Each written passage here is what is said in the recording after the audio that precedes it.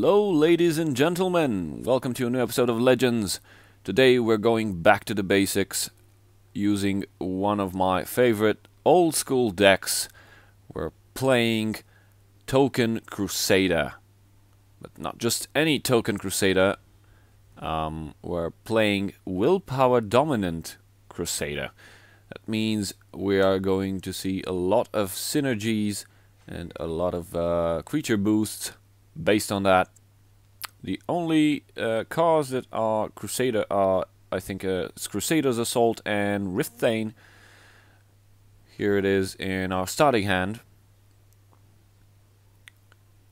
I have forgotten about this deck for a long time, playing all sorts of new stuff and overly complicated stuff. This deck is so simple, so easy to use, and it's I must say it's quite aggressive. I don't have actually there aren't any charged creatures in it, but the sheer amount of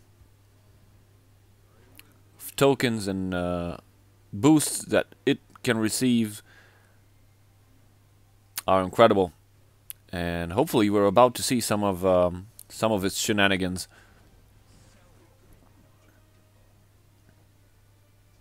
Bit Lion. Yeah, that's what happens when you're playing against Elvani, expecting a lot of disable early on.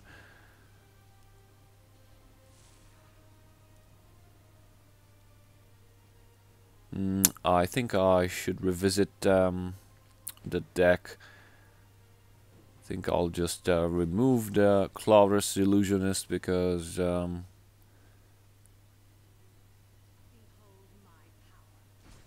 it's kind of pointless. And instead, I think we should be focusing on something more aggressive.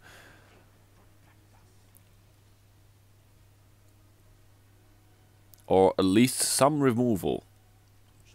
Currently this deck has no removal at all. And that might come back and bite us in the bum. But fear not. We already have crazy amount of damage on the board. As you can see, we have 8, now 12. We're gonna kill that off. It's not in our best interest to trade, but the Crusader's Assault is always welcome to draw us more cards. Now, we have some options to... We have like Cassius, but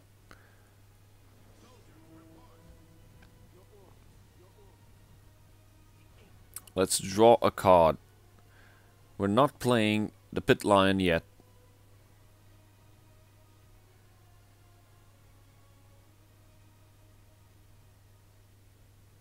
I'm expecting some shouts or some removal. Necromancer's Amulet and Giant Bat. Okay, so he will be gaining 2 extra magicka, which means if he uses the ring, he'll be able to summon another creature. My fair guess? Oh no, it's the Daggerfall Mage. I wanted to say that maybe another Giant Bat was coming, but let's use Imprison. Actually, yeah, I was mistaken. We have Imprison in our deck, but Imprison is only helpful when we have at least 4 creatures on the board. Otherwise, it's just a shackle effect. We have 5 magicka. We've lost no creatures. Going with the Pit Lion and Cassius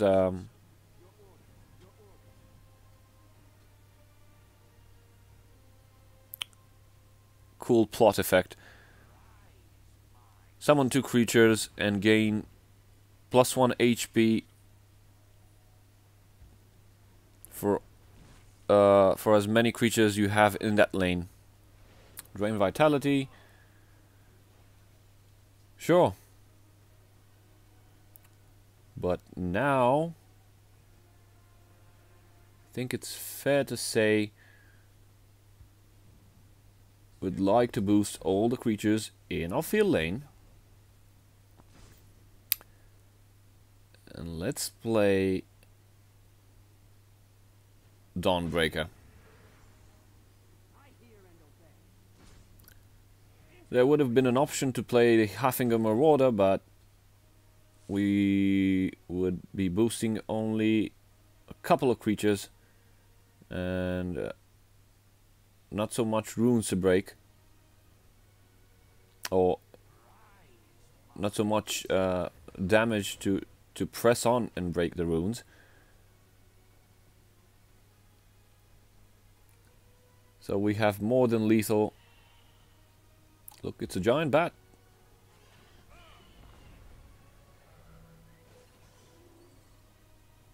Sure. Yep. See? This is the token Crusader, beating Telvanni to a pulp.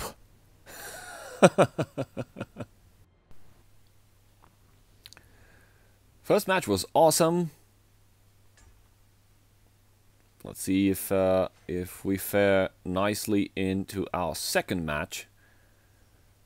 Playing against Daggeth. I think we're taking turns here. Crassius favor. Oh yeah, I forgot to mention we've got Conjurer Spirit. Whenever we gain some HP, we're going to summon a Spirit Wolf of 2/2. Crusader's Assault. I think it's fair to say we're going to play the 5th Legion Trainer. No doubt about that. It'll boost creatures summoned by Crassius' favor whenever we will choose to do so.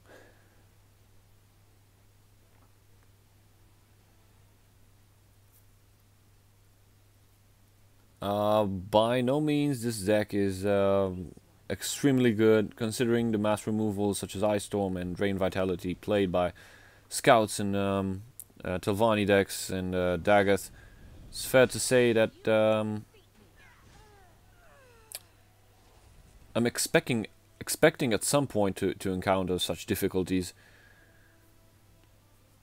But it also depends on our sheer luck. Actually, our luck for our opponent to not draw these cards. As we've seen in the previous match, only one Drain Vitality Shout was played. And we managed to defeat that deck, even though he had like Brynjolf and Giant Bat summoned, resummoned by the Necromancer. And it was still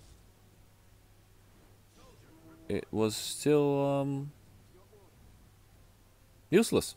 All that effort was useless because of the high amount of creatures spammed on the board by various actions and boosted by various means. Interesting. We don't want to give him the ability to draw some cards, so we'll just slay that Cutpurse, even though we're going to grab only one card. Let's play Crassius' Favor. There it is. Hi, Wolfie. Hopefully you'll help us in solving this issue. That is, defeating this Daggeth deck. It's a small wolf, but in time it will grow big, nice, strong and shiny.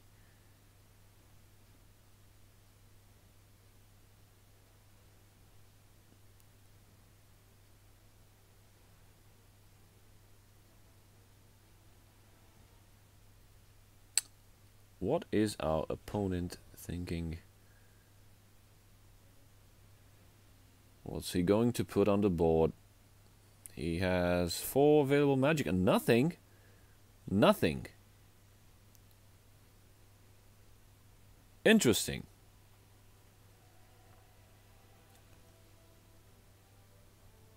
So let's play the Broma Profiteer.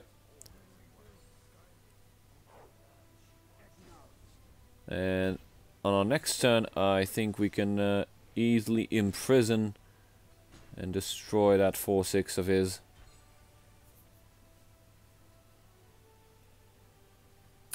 Due to the constant healing by Crusader's Favor and Broma Profiteer, we're keeping a steady line on the HP. Ooh, yeah, cool.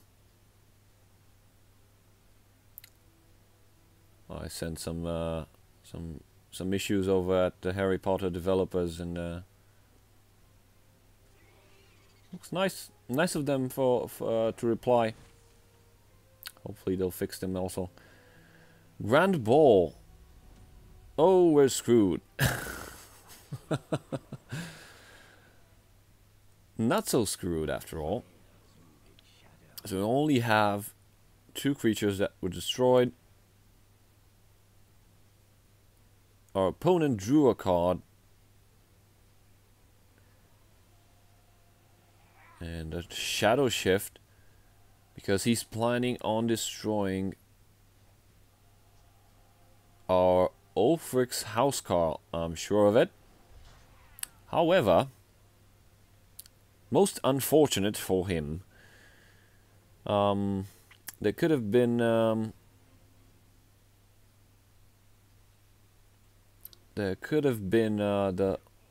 the idea to hold back on the imprisonment and keep it, I don't know, for Hand of Daggers or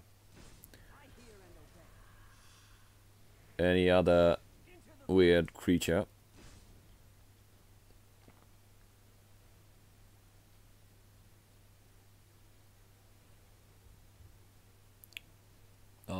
So we have the option to either Crusader's Favor or Rift Thane. But the field lane is kind of busy with that lethal sanctuary pet. He drew a card because of the... Okay, so Housecarl goes bye-bye. Because of the effect on the 4/3, whenever it gains cover, it draws a card.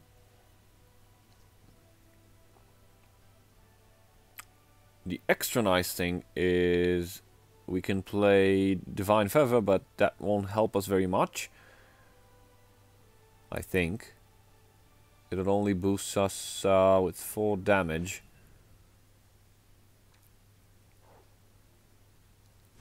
Which is enough to take our opponent down. He's down to 4 HP. He's going to have 8/9 Magicka. And he's overdrawing. And we have a concession. Awesome. And we're back.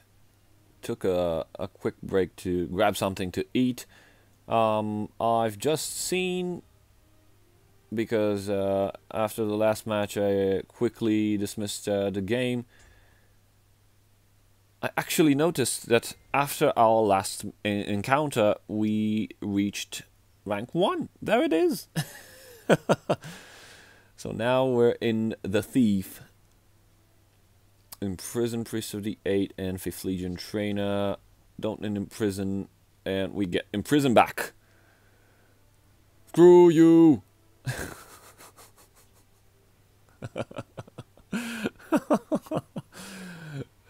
Now, you see, this is my luck. This is my luck alone. Due to this luck, we've lost in the Master Series again. I had a match. Actually, all three matches I lost 3-0. First match I was playing warrior, and I've got, I don't know, like 5 or 6 creatures out of 50 deck list with 5 or more Magicka cost. First draw I get a 4 cost, a 5 cost, and a 5 cost. I redraw and I get all 3 cards 5 cost.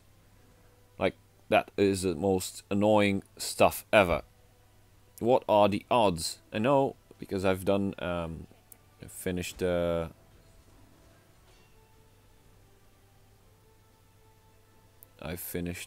computer science, and I've been a keen admirer of statistics.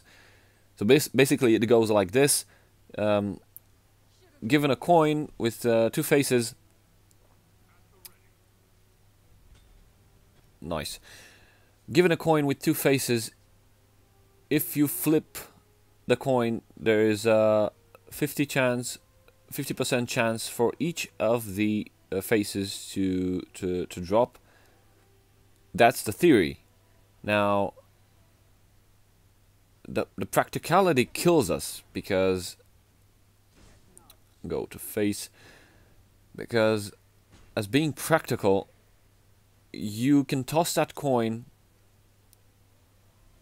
an infinite number of times and get the same face over and over again. So statistically speaking, there was like, I don't know, 10% chance to get, actually even lower, 3% chance to get my starting hand filled with 5 or 6 cost creatures. And it happened. Not once, but twice.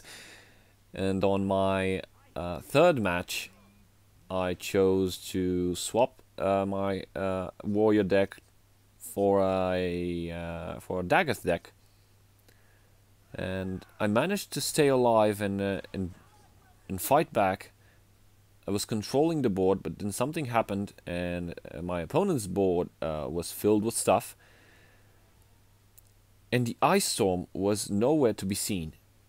Guess what happened with the Ice Storm? I drew the Ice Storm, actually 2 instances of them, exactly on my last 2 runes.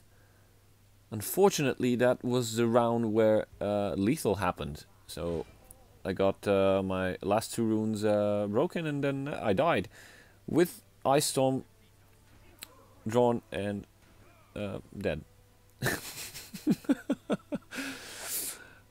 I wanted to be angry, but it's a card game. Happens most of the times, yeah, but it happens.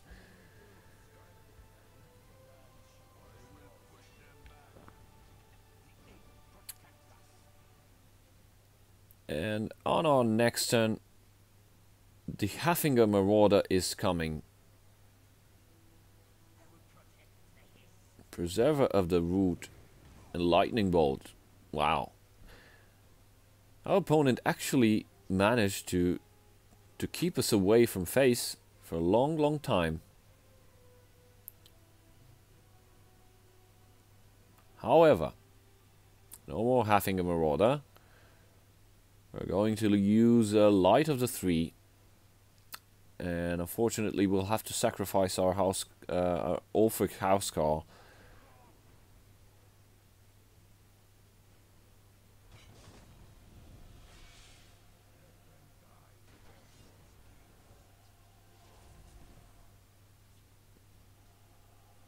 So no more Light of the 3. Let's go with the Eastmarch Crusader.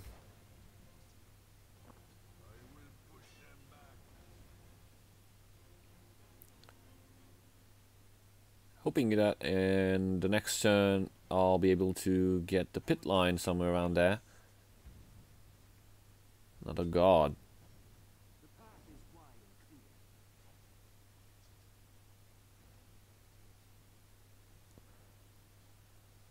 Okay.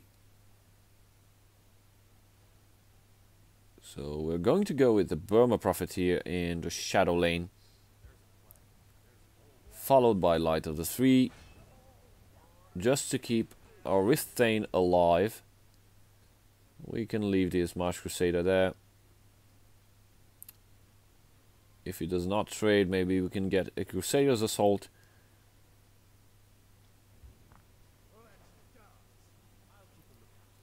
And we're going into the not so good part of the game, for us at least. Well, he traded. That's great.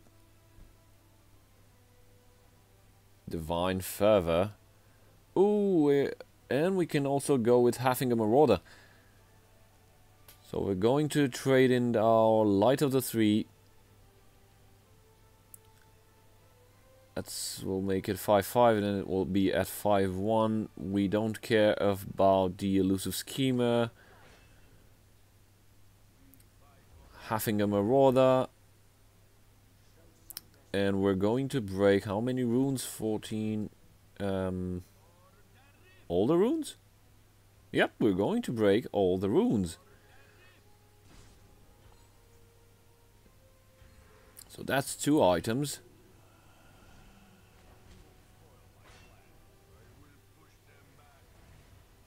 And that's 1 item.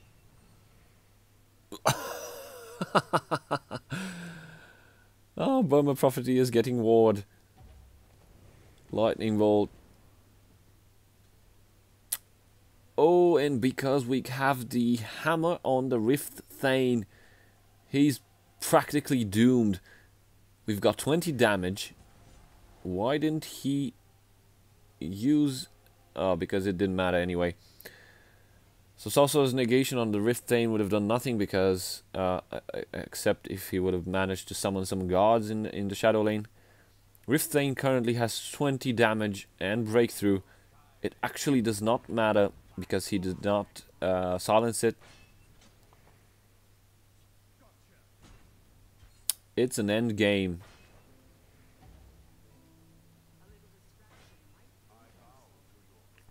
And we won. That's 3 games. So there you have it. It's a great deck. Let's take a quick look at it.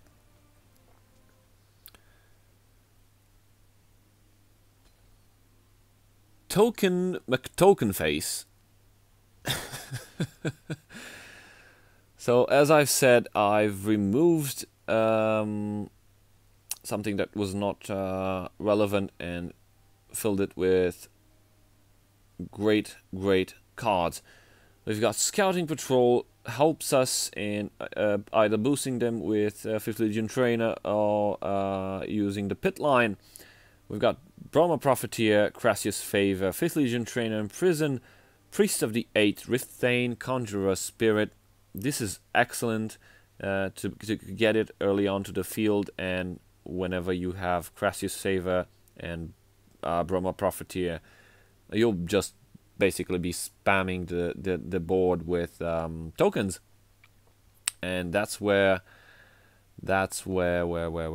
Resolute Ally comes into play, because it gives other friendly creatures in this lane +1/+1 if the top card of your deck is a Willpower card. As you can see, all of our cards are Willpower.